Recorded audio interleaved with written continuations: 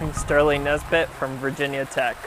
Well, the specimen was at the UCMP, the University of California Museum of Paleontology, and I'm always looking for bones from a group of organisms called the Rauisuchidae, or close relatives. So these are early relatives of crocodilians. And I came across this bone. Number one, it was huge. I had never seen an upper leg bone that big before, and to my surprise, there were little marks all over the bone. So I didn't realize what I had seen at first, but looking at those marks, I was able to see a cross-section of a tooth.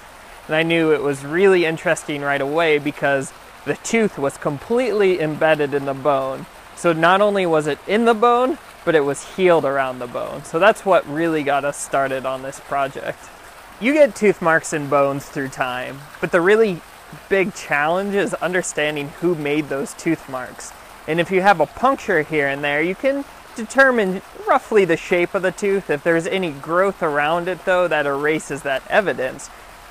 But what was really nice to have is the actual tooth, so we could segment it out. So we CT scan the top of this femur, and through digital preparation, we actually made a 3D model of that tooth. And that tooth is identical to Phytosaurs, which lived at the same time. They're really common. They look like crocodilians, but they evolved their crockiness independently in the Triassic. They lived in the water probably, and they were very big predators. Now what was really neat was the leg bone of this animal was very big. It's a Rauisuchid, or Paracrocodilomorph, one of these close relatives of crocodiles. So this animal was huge, maybe 5, 6, 7 meters long. This Phytosaur wasn't as big. So this smaller Phytosaur went after a big terrestrial carnivore.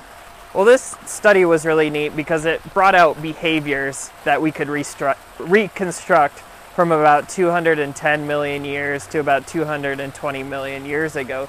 So this fossil had evidence of behavior, and when we come up with potential food webs, we don't have a lot of that evidence that actually ties animals to other animals. What we have is body size and general tooth shape. But in this case, we're actually able to say this animal predated on this other animal. So it helps us really understand how the food web worked at the top levels about 210 million years ago.